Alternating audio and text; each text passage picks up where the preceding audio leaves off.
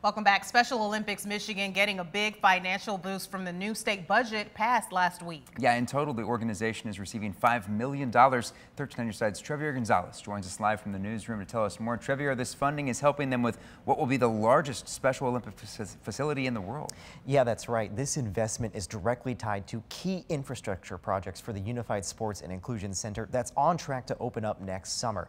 Now, as we approach that completion date, those key projects are said to be part of the facility's final phase. We're talking infrastructure, electrical and HVAC work. One specific space that's now on track to be completely revitalized is the center's auditorium. Part of that $5 million will help turn that area into a fully accessible community theater. The CEO of Special Olympics Michigan tells us getting this funding was a critical step.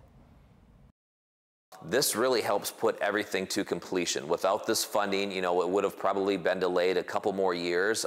This gets us to the finish line, using our Special Olympics, and track analogy. We started off in kind of the marathon and now we're on the home stretch, and we can't wait to have everything completed. The investment is also said to help with programs tied to workforce development, building leadership skills, and health initiatives that will benefit athletes and their families. Now, with that accessible community theater now something that's also in the works, those with Special Olympics Michigan believe that alone has the potential to be a huge economic driver for West Michigan. In the newsroom, Trevier Gonzalez, 13 on your side.